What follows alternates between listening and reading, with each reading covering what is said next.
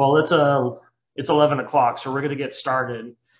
Welcome everybody. This is renewable natural gas, RNG. We're going to be focusing on the processing of RNG or renewable natural gas. So to stay in the know, if something happens, you have a meeting, someone walks in, people are working from home, your kid walks in or your internet goes down, we will be recording this and uploading it to our YouTube channel. So you can kind of go to that, especially if you have certain things you really want to look for. You can do a search find on the transcript, but do check it out. We also will be referencing other items, processing equipment in this webinar today. So we have other blogs on those items and we'll be mentioning that. So you can go to those things to find out more information.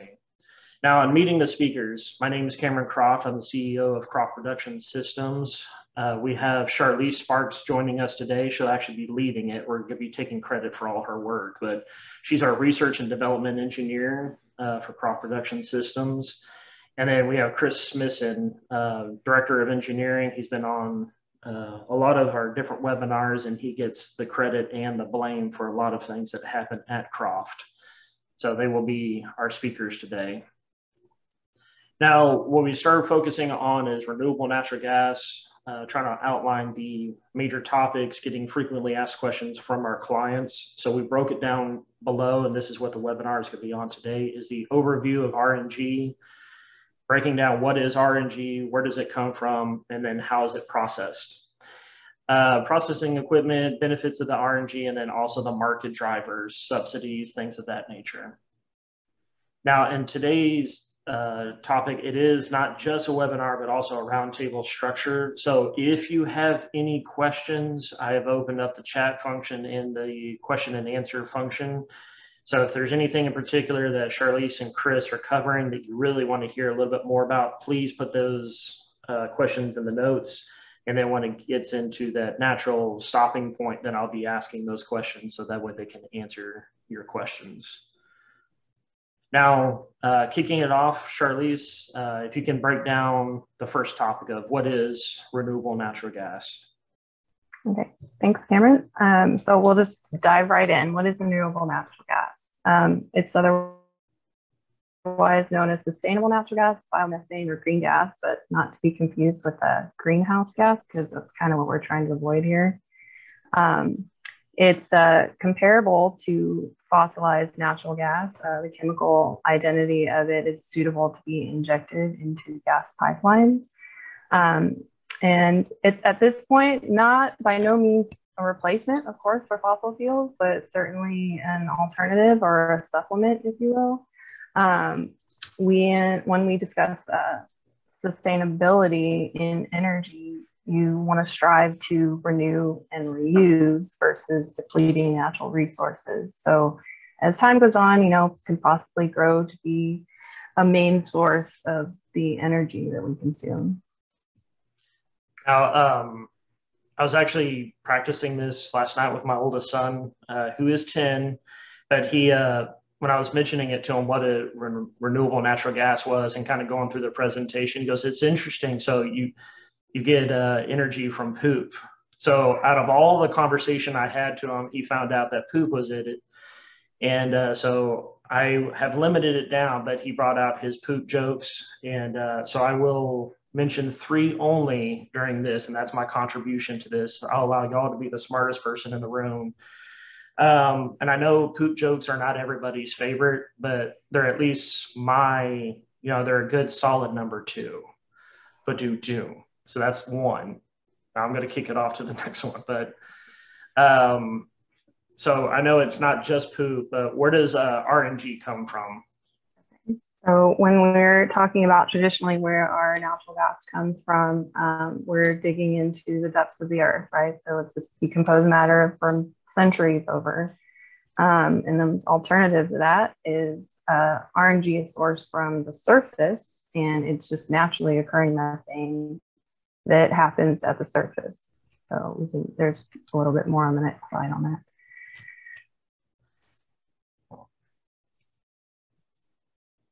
All right. So we'll see this flow chart a few times here, just kind of giving you the idea, the overall idea of where we're going, how where RNG, where it comes from, and what we do to it, and then our end game here.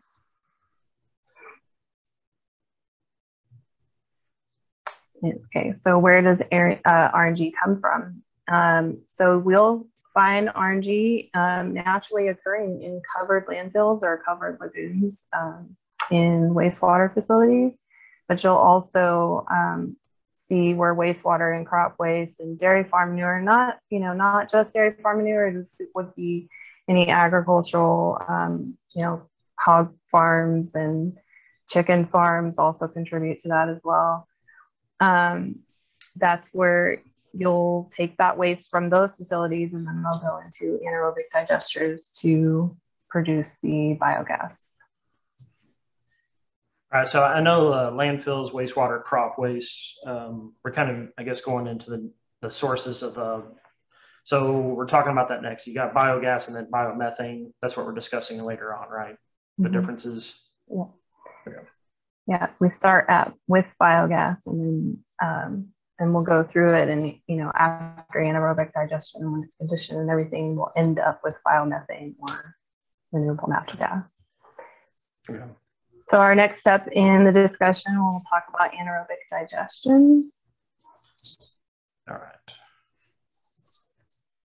So, okay, there are a lot of words on this page, but basically, so anaerobic digestion is the process of breaking down organic matter in an environment that lacks oxygen. So if you are familiar with composting, we'll call that an aerobic process, because in that you do have oxygen. It's not an airtight breakdown here. So anaerobic digestion, lack of oxygen. And so the optimal conditions here, absence of oxygen with relatively warm, we're looking between 95 and 98 degrees Fahrenheit to get the optimal production.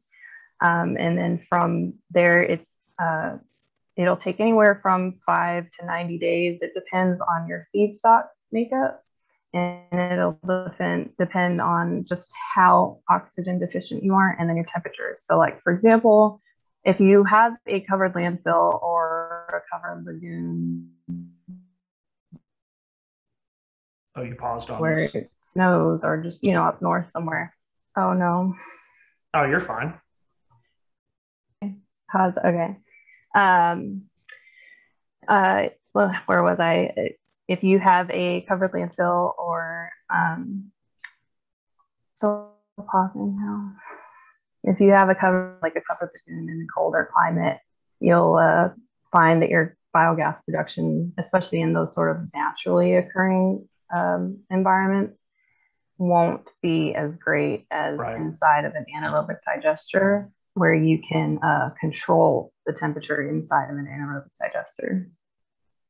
Now, I guess you got the inlet, so you said the feedstock coming in, and then you got the outlet composition of the gas coming off it. Do you think, I guess the different feedstocks, if you go into like more fiber content, or if you're pulling from different farms or something like that, do you think that it actually changes the gas composition? Yes, it does. So you'll have where it's a co-digesters, where they'll take, a mixture of whether it's, dairy farm manure or crop waste, put those together, and they'll develop different biomakeups. The other thing is like chicken manure. It's very good in biogas production, but it contains a lot of ammonia. So a lot of companies will tend to avoid the chicken manure. Huh. So that's, something to consider. It is very good in biogas production, where you could get a lot of it, but then it contains a lot more ammonia, where you don't really see that in dairy farm manure or in crop waste. Chris, do you have anything to ask on that or add on to it? Because I know you're working on 4 or 5 projects right now. Yeah, and those are all these kind of purpose-built digester type ones. We did a landfill one a while back, so it's like landfill and your wastewater.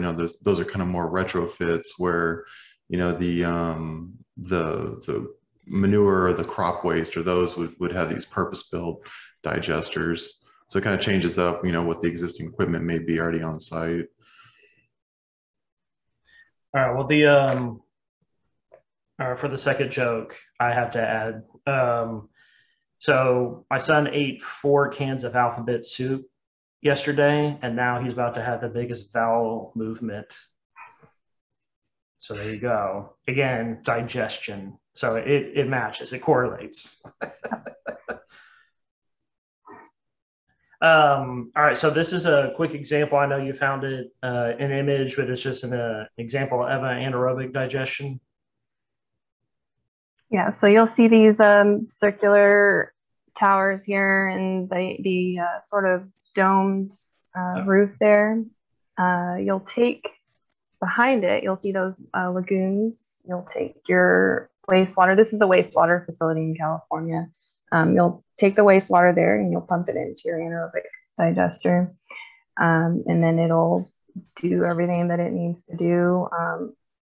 I guess if you really wanted to know like the science behind anaerobic digestion, it goes from, it breaks down in water first, called hydrolysis, and then it'll break down into an acid, so acidogenosis. And then after that, it'll start the fermentation process.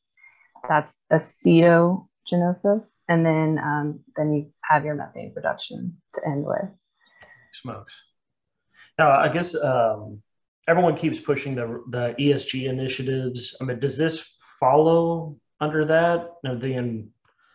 Chris, do you think it kind of follows under that? I mean, it's like one of those things like those aquaponic systems where they can't call it organic because organic means that it's approved chemicals that they spray on it. So it's more no designation because it can't be called organic because it's actually more natural. So I mean, for aquaponics, is that kind of, this is not ESG because it's actually taking waste? Well, I mean, it depends on regionally, I guess, what they're defining as carbon reduction. I mean, using anaerobic digestion in a wastewater facility versus just, off-gassing that, the gases that are produced in that with a standard system, you're recovering that carbon. Yeah. If you're recovering it and you burn it, you're carbon neutral. It's not carbon negative.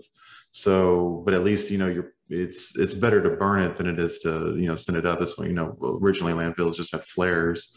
But now, you can actually use that gas. So it's basically like you never, you use it for fuel, if you use it for, turn it into power. Technically it's carbon neutral because you didn't actually emit anything. So you could call it equivalent to, let's say, solar power, where carbon was emitted in the actual production of it, assuming that would have just been released on its own. But I guess it really just depends on what the politicians decide they want to label it. Oh.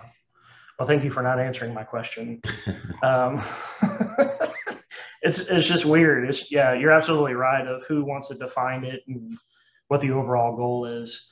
Now, on the next one, you have one is RNG processing facility. So is this a typical facility that we've seen or on your research? Yeah, so it'll go, and this is something that we'll talk about further too. It's just you'll see typically what it looks like and the process that it's going to go to once it's moved from your digester into a processing facility.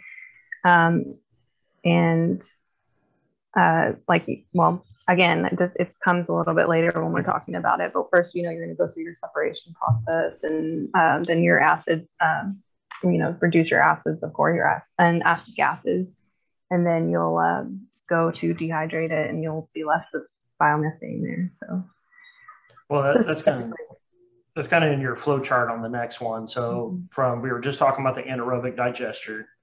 And then now it's moving into the next phase. So if you can explain this flow chart to us. Okay. So typically after your anaerobic digestion, you're left with two things, biogas and your digestate. And biogas by itself, which I guess I don't want to repeat myself with the next one, but the next slide, I believe, biogas, just raw as it is, can be used to produce heat as well as electricity. And then when you're left with whatever's on the bottom of your digester, they call it cake, which I have no idea why you would want to call anything like that cake, but it'll turn into, it's good to be used as fertilizer. The wet digestate could be used to fertilize farms. Well, that's what we're actually talking to one of our clients, and what they were doing is it's actually the chicken farm actually down the road from us. They built those like slurry tanks, what you were saying, those waste tanks, those long troughs that you had the picture earlier. They were taking it off that, venting it off, pretty well just trying to get as much as they can. And then their bulldozers, right, Chris, start coming in and they would roll it, dry it out even further. And then they would sell this like high grade fertilizer because it's just like it was a slurry, but now it's dried up slurry. And they sell it, and I guess they call it cake. And then they compound it, and trucks actually just come in, pick up this cake and leave. And then they're actually selling off the biogas as well. So it's just interesting, different revenue streams. Yeah, cake probably refers to either they're making what they call filter cake, where you run it through a filter and it just gets packed in there, and then you pop open the filter and it falls out as what looks like giant cakes. Or you have like a cake press type thing where you squeeze it, squish all the water out of it, and then you're left with a wonderful sponge cake of manure. All right, so from the biogas and digest, that flow chart you were talking about, dive a little deeper into it. Okay, so here we are raw biogas. It'll be about 50% methane and 50% CO2, carbon dioxide, with trace amounts of other gas in it, but mostly just 50-50 there. You can use it raw to power combustion engines. You can sell it as is to be used, in power grids. But, ideally it would get processed, especially for further use of it. And again, the digestate here, so it's also called a biofertilizer. It's nutrient rich. When you think about when you're driving down the road and you can smell the manure, where in a neighborhood they just put up some mulch, and you can smell it because, well, it's manure. So that's probably typically what they're using in the plants, the garden beds, the trees, and you can definitely spray it. Like I said, the liquid digestate. So what Chris was saying, when they compress those cakes, the liquid is very nutrient rich as well, and can be used for to spread over farms, fertilizing. That's kind of cool. That was it one article they were talking about they were, I guess, using the slurry, and then they were shooting it out on the farm, and there was a mist that day. Like the winds were blowing it hard. So it was going into a neighborhood that built it right next to these big farms. So their HOA was trying to sue the farmers for using, because it smelled. And then finally the farmers had to tell them like what was in the slurry. And they're like, you're just spraying us with everything, all the waste. And like, it's not my fault. You built these $1 million homes by this farm. So properly processed, like once it's run through the digester, it's actually, like you think of normal sewage and you're like, oh man, I'm going to get pink eye. But once it's actually run through these digesters, it's you can, if you're so inclined, hold it in your hands like in the photo. But it's purified of a lot of the bad things that would actually make you sick, and what you're left with is just the fertilizer nutrients that the plants want. So it actually is a lot cleaner compared to what may just come off of just like a chicken poop lagoon or something. You actually get a much higher quality product that's less likely to make people sick. Well, and so this is the raw biogas, digestate, and then this is the biogas composition. So this is before it's biomethane, right? Biogas is before it. Okay. Yeah. So just pretty typical of what you'll see and what the chemical makeup of biogas, raw biogas. So we're looking here at agriculture waste and landfills and industrial waste. So I don't know, I guess if we go through the whole chart, just methane, again, 50 to 80%. Kind of across the board. Carbon dioxide here, it's about 30 to 50%. Again, across the board for that one. So you'll have your H2S in there, higher in industrial waste, less in agricultural waste, and almost little to nothing in landfills. You'll see that you have hydrogen and nitrogen in there as well, and trace amounts of oxygen and carbon monoxide. And then you'll see at the bottom row there, the H2O is fully saturated. It's very wet, a very wet gas. Well, that's what we always had a hard time with is the high CO2 and H2S, right, Chris? Was the 30 to 50% CO2. That's just crazy amount. Yeah, and that's why it is difficult to run it. Like without any real processing, running biogas for like engine fuel is rather difficult because the BTU is so low on this gas. So I mean that much, and CO2 doesn't have any BTU value to it. So all you're really doing is just watering down your methane. Typical natural gas may actually be a mixture of other, you have your ethane, maybe some propane, smaller compounds as you go lower. You don't have any of that heavy stuff to help balance you out. So you're trying to run, an engine off of, really low BTU gas, plus some of the other things, hydrogen sulfide. There's engines that'll run on it, but then that's a custom, special fuel train compared to just standard off the line generators. Hydrogen can create problems too. There's some material choice issues that you need with hydrogen. And some of these other things, oxygen really is more of a corrosion problem. But yeah, I mean, it's just raw biogas can be problematic to try to deal with if you're just trying to use it for generation without any sort of processing. Well, so this is biogas, and I think on our next slide, all right, so the biogas, like we were explaining earlier, Charlize, you got biogas, and in its raw form, you can go to heat or electricity, but I guess the upgrade to that is the biomethane. So can you explain this section right here?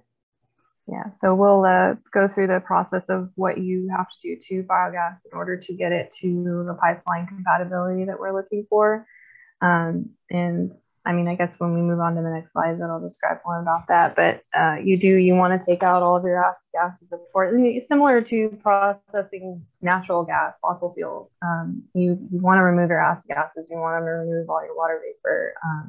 You want to create the separation that you're not having any other thing come through except for your gas. So that it's just nice and clean and you're not going to have any trouble down the line. Well, we're going into the processing section of this. It's really hard because you're kind of going very high level view of biogas, RNG, trying to get it into it. So I imagine there's probably specific questions that people have specifically for RNG. Now, Charlize did a 2-hour internal training with me and Chris, and then our other engineering team and service team. So if that's something you're interested in, please let us know. We can make sure that she can pull out the full enchilada. She'll make sure that you get the full 2 hours of what is RNG. But now transferring over to the processing section, break this down for us if you don't mind. Chris, do you want to take over this portion? Yeah, I can go through that. Yeah. Okay. So, this is the basic flow chart of how we're going to clean up that gas to take it from biogas to biomethane. So the first thing really that we see typical of these kind of setups would be some sort of separation and cooling to knock out just the bulk remove and maybe water. Compression is usually one of the initial steps to boost the pressure because you're coming off the system at very low pressure, and any sort of processing is going to work better at higher pressures. So especially if you're trying to feed into a natural gas pipeline, you're going to have to eventually end up at that pressure, be it 100 psi or 700 psi. So initially cooling and then separating gets the bulk of the any sort of liquids out of the system. Acid gas removal is your next step, just because you want to make sure any CO2 or H2S is removed. Pipeline spec for CO2 is going to be probably 1 to 4%. For like a transmission line, it'll probably be in the ppm levels if you're trying to go into like a actual distribution line. And then H2S is normally 4 ppm for transmission, and then completely eliminated for if you're actually trying to send it to end users. But yeah, acid gas is going to be your biggest component, and probably your most expensive and hardest stage to be able to get that, because you're looking at, you have to remove half of the gas in there if it's 50% CO2. So that's a lot of work to separate out half of the gas from the other gas. Dehydration's next. Depending on the quality of dehydration, really depends on what your end use is. Different requirements, like if you're using it for CNG, that's going to be different than if you're putting it into a transmission line versus an end user line. So how dry you need it is going to depend on your end use. And then once you have all that, then you have biomethane, which is the same thing as methane. It just came from a different source. So chemically it's identical. It burns the same. There's no other, once you've removed all the other components, it really is just the same as what comes to your house. Now, when you were mentioning acid gas, H2S and CO2, what we saw earlier was that 30 to 40% CO2. I mean, so on this like compressor and cooler, I mean, are we looking at like a stainless compressor? Or what type of compressor would handle that much CO2 in it? Yeah, I mean, yeah, you're going to need a lot of stainless. These facilities, like the landfill gas facilities, they're typically all stainless piping. I mean, of course, you could, it's a lot cheaper to go carbon steel, so that you could, just put some corrosion allowance on there with some testing. You can maintain that. But yeah, it is a lot of stainless just to keep that corrosion down, because especially on the inlet, you're very wet. Once the lower the pressure, the less aggressive your corrosion is. So once you compress and then you go to high pressure, that's when your real corrosion issues are really going to be more noticeable. So stainless, anything after compression would be important. But then there's issues with, running a compressor with that kind of levels of CO2. It can get in the oil, it can create other problems with real high acid gas amounts. Now, we do have a question. It says, what is your biomethane spec targets, percent mole, CO2, H2S, and moisture? So what would be the biomethane specs that you would see, the target? It depends on how you're trying to sell it. So one of our clients, they just have to meet standard natural gas pipeline spec for going into like a transmission line. So they're at 7 pounds of water. They're at 4 ppm H2S and I think 1% CO2, because they're more up north where you usually don't see such a low CO2 spec. So that's all they have to meet. Because they're going into a main line that I believe is going to further processing. Now we did one a while back that they were using it all for CNG, so they were actually compressing it up and then delivering it for on-site fuel use for other facilities, and that they just needed to dry enough to where they wouldn't have any sort of water dew point issues when they tried to decompress it through on the back end. So they wanted the acid gas removed just because it affected the BTU quality of the engines that were running it. But they just really needed the dehydration. I mean, we targeted 7 pounds. They really didn't need it less than that for what they were trying to do. But yeah, it's really the end use. I mean, if you were trying to go into like actual end use where you're sending it to your neighbor's house, then you're going to need to be, I think, 50 ppm CO2 and 0 ppm H2S and negative 40 on the water dew point. So it's going to be a lot drier. Charlie, is there anything that you've seen or you want to add to that? No, I think Chris covered all of that. Okay. He's very good at that. He drives it home. All right. So actually, one of the follow-up questions was that could you go straight to LNG specs, 100 ppm CO2, 5 ppm with amine and negative 70 water dew point with your dehydration? Ooh, negative 70 Celsius. So with our dehydration, our dehydration that Croft offers is glycol systems and our passive dehydration system. We're typically targeting pipeline spec. We can get below, maybe down to 1 pound per million, but we're not going to get down to like the water spec that LNG would require for our available dehydration. Now, biogas is a good, or biomethane is a good component or applicant for LNG, just because it does have most of the other stuff removed out of it. So once you get it pure enough, you are really just dealing with methane. But yeah, LNG is a tighter spec to have to hit with that. And yeah, I see the question. So yeah, we would need to get additional steps to get from pipeline spec down to the LNG spec, probably some sort of mole sieve or something to really eliminate all the last bit of the components that are in there. Okay. So after this dehydration right here, I guess it would be the next one would be a mole sieve to get it to Yeah. LNG spec. Yeah, and Okay. that would get, because everything we're really looking at is bulk removal, and then Right. that like emulsive would really take you down to those ppm levels of everything. All right. Well, on the next thing, it was the separation portion. This is a big chunk on that. So, Charlize, you want to talk about that? Okay, so of course, just following our processes of how we want to take out, bulk removal. Like I said, it's fully saturated. There's a lot of water in it, a lot of water vapor. You'll want to go ahead and do the bulk removal and take out all of your water first. Take out any particulates that may have come along the way in the process.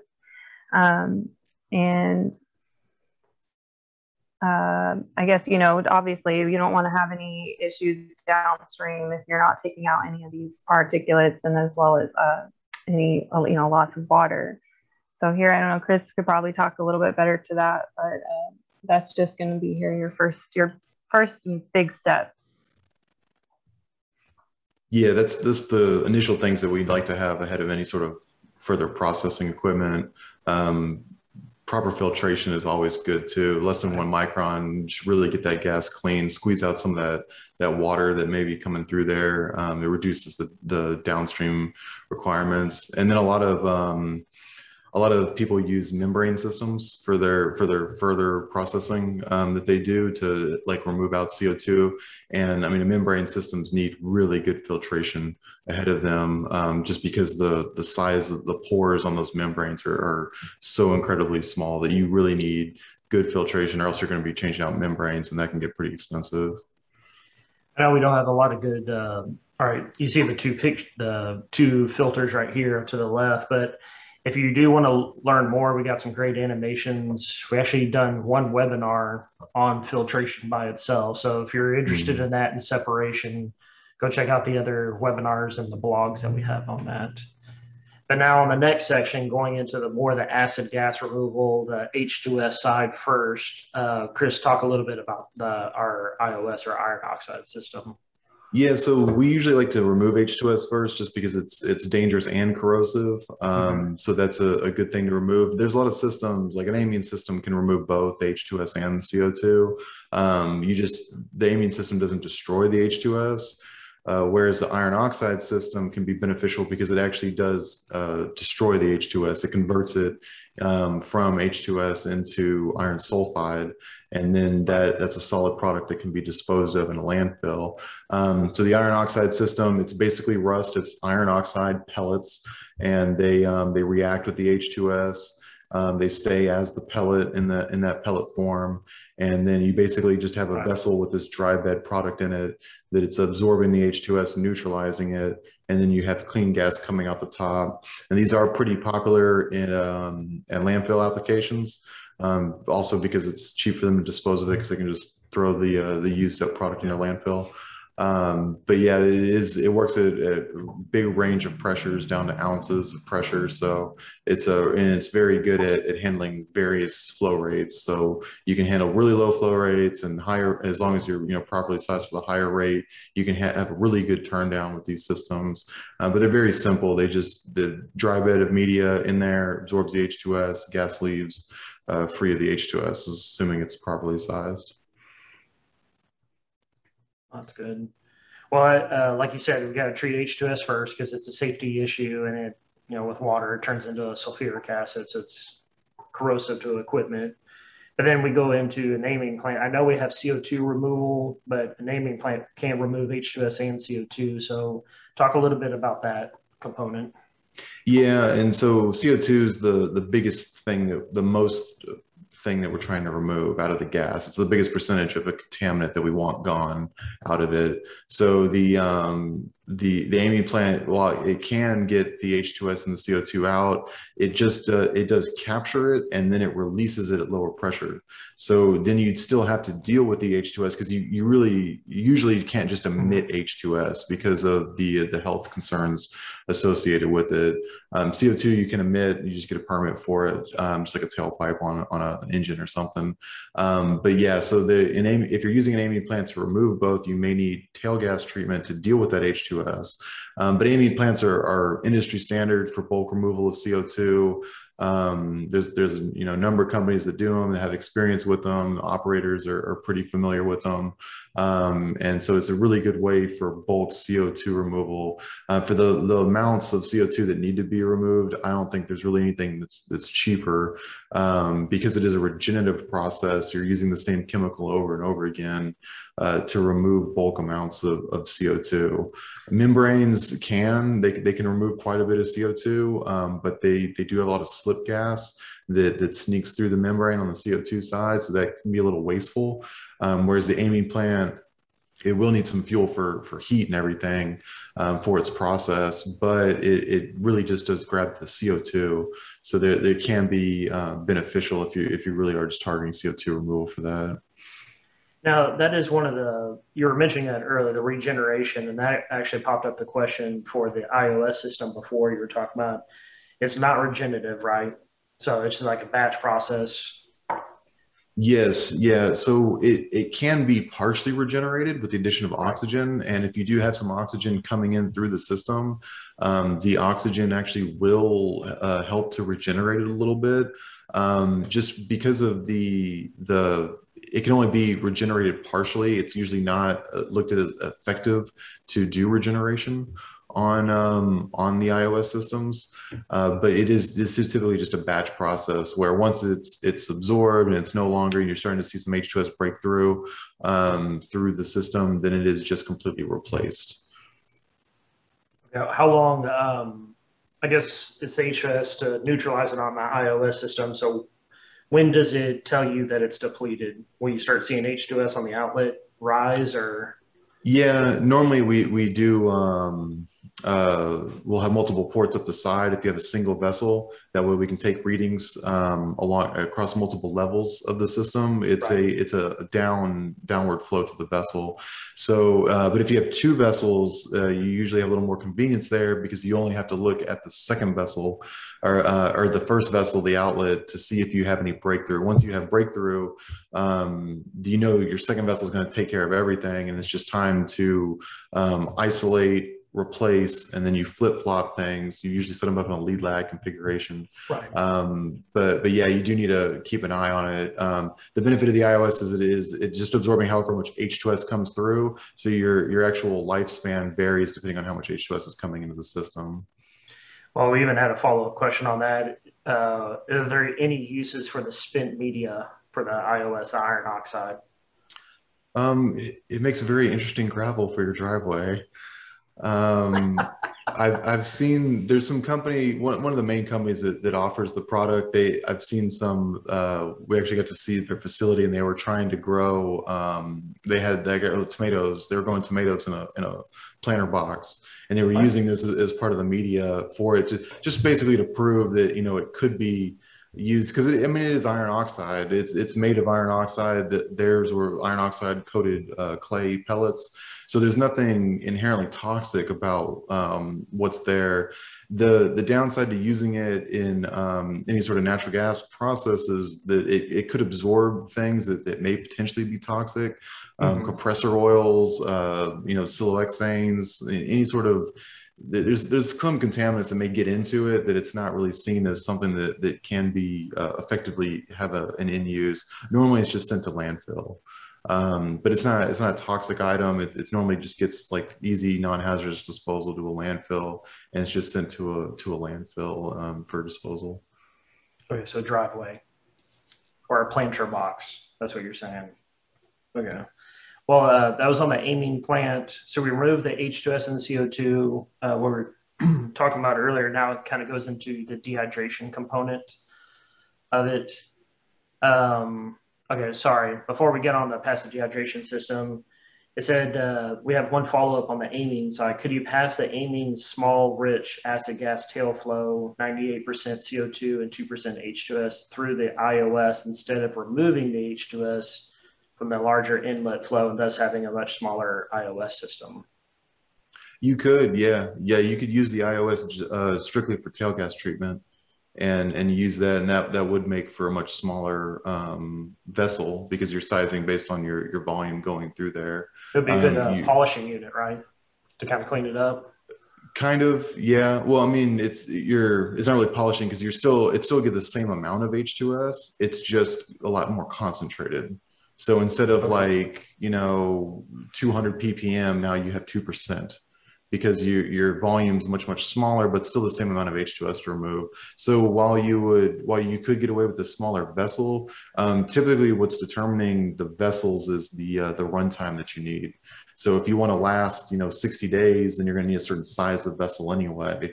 So just to hold the amount of media that you need to match that runtime.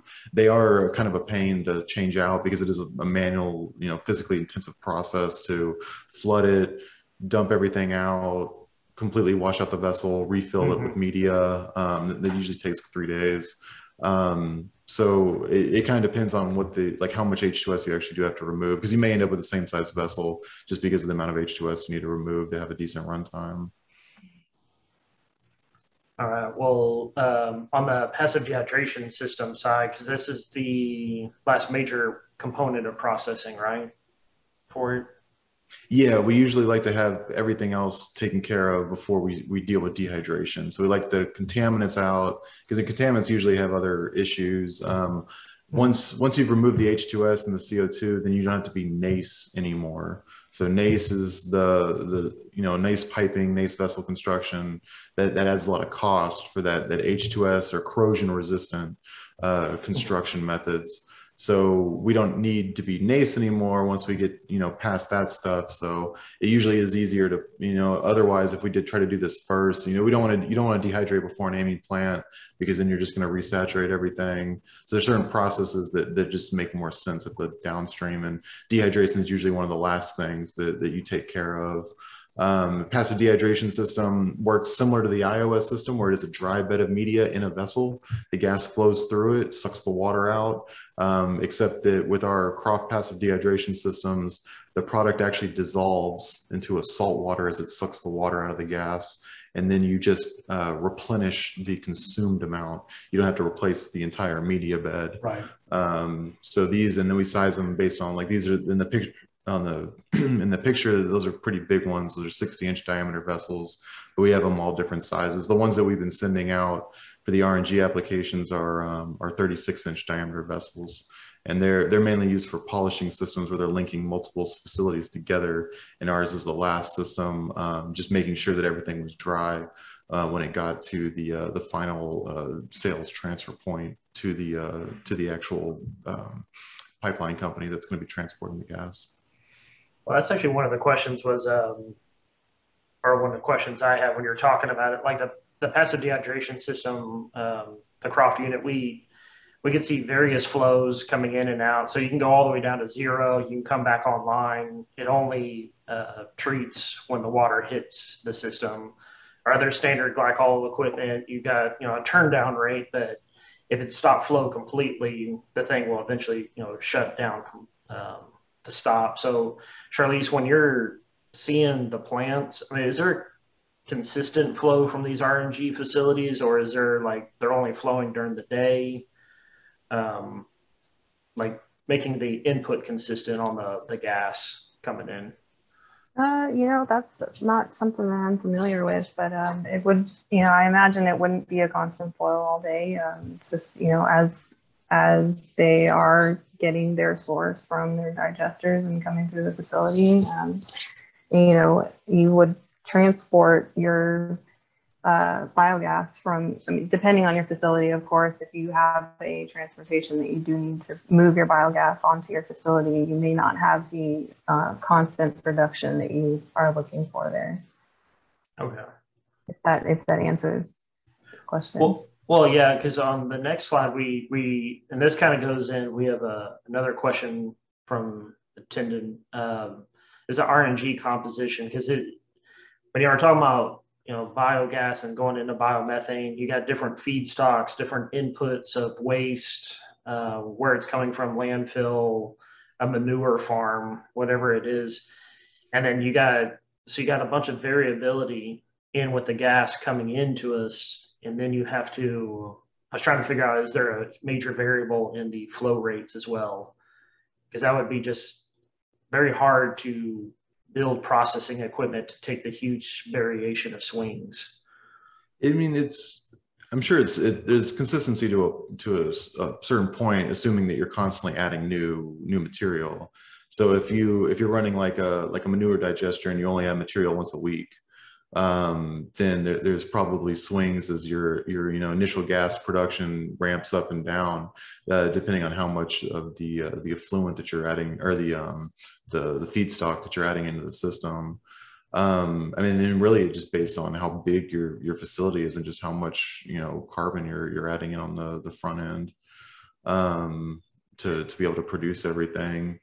One of the sites that we use that has a lot of variability is it's because they're bringing gas from other facilities over, and then, because that's where the main facility has the main processing, and so they when that happens, we see swings in our sales volumes, because they're trucking in CNG from other facilities, but they're not cleaning it the same way that they are at those satellite facilities. They're just bringing it to the main one. Well, this RNG composition, this is a breakdown below. So Charlize, can you kind of walk us through this of what this composition is? Okay, basically it's just going to give you your composition against natural gas here. We saw earlier just from our different sources where biogas, we're looking at 50 to 80% in methane, or 30 to 50% in carbon dioxide. So these numbers here, they're similar to what we just saw. And so once you get through your processing, your comparison between biomethane or RNG to natural gas, and you can just see side by side where you're, pretty compatible, of course, with methane, and then you can get down on your carbon dioxide and your acid gases. And again, we're looking for it to be compatible. So we're really trying to do, process the same way that we would natural gas and get it with your, obviously Chris had mentioned earlier where you'll see in natural gas, you'll see your ethanes and your propanes, and it's not something that you are going to see in biomethane, of course. But, just looking at the compatibility of the two. So the biogas to biomethane, just one more time, that's just like biogas is before processing and biomethane is after, hopefully it goes through all of our equipment. Yeah, biogas is what you'll get, you call it raw, right out of your digester.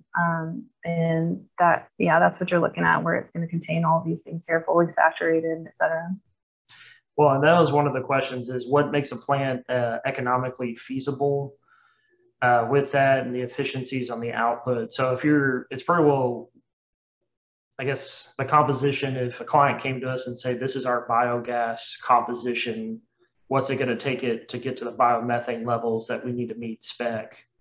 And then that's when we would do the proposals, how much iron oxide, the bigger the amine plan, D-high. So it really is, I guess, what the composition of the biogas. Is that right, Chris? Yeah, I mean, I really think it's how much are you getting for that gas? Right. What is that gas worth? If you're like here in Texas, like we have a huge chicken farm just down the street from our shop here. And at that scale of all that chicken farm, if you put it all together, then you could, you're getting closer to being able to possibly competing with the price of natural gas. The problem is natural gas is just so cheap in Texas that you'd have to get down to that. Right now it's $5 an MCF, but $5, that's not going to last. So $5 an MCF, being able to target that, you need some pretty good scale to be able to meet that.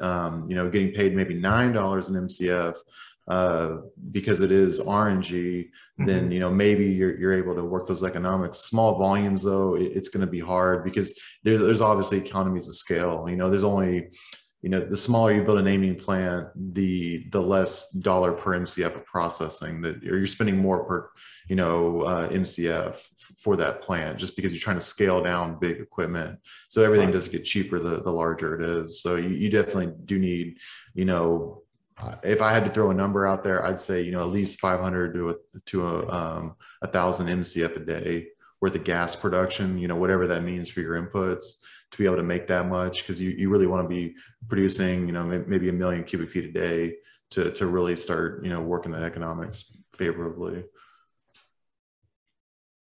Well, in our kind of going through this though, why RNG is what is it? Why RNG and what is it used for? So, Charlize, I know you've been doing a bunch of research, different states, different, I guess, politicians, political initiatives. So, what are the big ones that you see? What is it used for? So mostly what you're going to be seeing use for is injected into pipelines for homes and businesses. We do have some companies out in Canada and California that have been already, big into RNG, where they will charge you a premium to, I guess it's kind of more of the personal preference, it would seem, the way that they advertise it. It's like, if you do want to contribute and be more green, then here's a premium, and we will inject, we'll use you on this pipeline where you're going to be injected with RNG into what's provided into your homes or your businesses. That said, it's, it's a small percentage, and it's just a monthly sort of like a Passover fee in a sense. And so that's like one thing that it's being used for in some cases. Again, we've seen that where it's used to produce electricity. And then you can also use it, and you can compress it and use it for your fill fleets and mass transportation as well, which is happening already in California, where they are using these for their mass transportation. And it's a cleaner burning fuel. So, for all aspects, what RNG is trying to achieve, what we're trying to achieve with it is that, it's going to be cleaner burning. And again, you don't want to just burn it off, and you're again creating more CO2 and more greenhouse gases and putting them into the air. Well, that kind of goes into your next one, the benefits of RNG. The energy independence. I know I was actually kind of reading some articles on that where, because you already got the byproduct or waste out there, right? The byproduct is an energy source that we could be utilizing that kind of goes back into our independence. Now, is that something, have you seen it where like landfills are having to track how much waste or emissions are coming off it? Yeah, absolutely. And especially, with the administration, and, they're really pushing hard where they're going to start, maybe, possibly start fining harder, and they're going to want to know how much emissions are coming through. And, for example, this administration has a target for reduced emissions of 50% by 2030. So yeah, you'll definitely see them tracking what's coming out, what's what their carbon footprint. You want to calculate your carbon footprint. Yeah, I think one thing interesting that you shared, Charlize, was that that thing you shared with us a week ago or so that was talking about that they're looking at possibly passing like a methane fine for a certain amount of methane emission. And I mean that if that passed, that could open the door for, inspection companies to just, drive past your sewage treatment facility or your landfill or whatever. And if, with a FLIR camera or something, if they could actually, measure what that amount is, they could just, be sending you fines for that methane emission. So yeah, I mean, I think it's interesting that it could, really become something that's a cost negative if the fines start eating in there. Well, that goes. The EPA has, authority to do their flyovers too. Like you're saying, if somebody drives by, they could also just do like a drone flyover and catch you that way, basically. It's crazy. Well, that kind of goes into the market drivers for RNG. What are the biggest things that you see kind of pushing it or into the future? So, like I said, one, it's administration. Yes, the administration's changed, but maybe the policy kind of will push further even into changing administrations. The public policy. So we're paving the way for reducing our carbon footprint, and we could say that America's a little behind, even as far as like Europe or Canada, where they're really pushing hard for reducing their carbon footprint. You'll have again in the reduction in emission targets. Your circular economy approach is a big thing here. I kind of mentioned it earlier, where in your facility that you have, you can produce this raw biogas and then, you know, process your raw biogas, and you could, you know, just put it right back around into your own facility where it's going to be filling your fleets. And, you know, you're not going to have to pay outside to fill your fleets or to fuel your plant. So that's, yes, you know, a video definitely where it was like a dump truck or trash trucks, because a lot of them run on CNG anyway, and they usually had like the fueling station. They were using the landfill gas directly to power the trash trucks. That's smart. And so then, you know, looking at government subsidies. So, you know, again, with the administration, you're going to be getting a lot of push that way. And granted, RNG is, you know, more expensive. But you can have some government funding and subsidies to help you along the way, especially with their intentions, with their goals. They just want to push for that. You know, you can think about things like the lowered infrastructure costs, where you already have these dairy farms in existence. You already have these anaerobic digesters in existence. Right. So it's just taking, you know, a few extra steps in processing instead of just flaring off your biogas. Well, that kind of wrap it up. So Croft, as of right now, Croft is a natural gas processing company. So we were, by demand, kind of being pushed into the RNG processing side. We don't do the plant, the digesters. We don't do any of that. We've partnered up with other companies that do that portion of it. And we focus on what we do best, which is the processing and the natural gas side. But if there is any questions, if you have a biogas project composition you would like for us to run simulations with, please reach out to us. Actually, my contact information is below. You can ship us your biogas composition, your research that you're doing. If you just want simulations and basic estimates on the processing side, this is a perfect time for you to talk to us and for us to participate. Now for a free hat or shirt, the biggest thing that we do, you will get a survey after this. Feedback is a huge thing for our company. We always believe in continuous improvement. We want this, trying to fit all of this information in 1 hour things seem to kind of fall to the wayside. So if you got follow-up questions, please reach out to us. That's the reason why we're trying to do this, because knowledge is power. We're trying to give that back. Fill out that information, and then this is a professional development hour. So if you participated, you need it for your professional development hour, your continuing education, let us know, and then that way we can get that over to you. If you have any questions after this, again, Tori's going to be reaching out to everybody. Ship us your questions, and I appreciate everyone joining us today. Chris and Charlize, thank you for putting this together. Charlize, you've done a lot of research on this, so people might be reaching out, and I'll be passing them over to you to answer their questions. Sure. Okay, I appreciate it, guys. Thank y'all very much. All right. Thank you.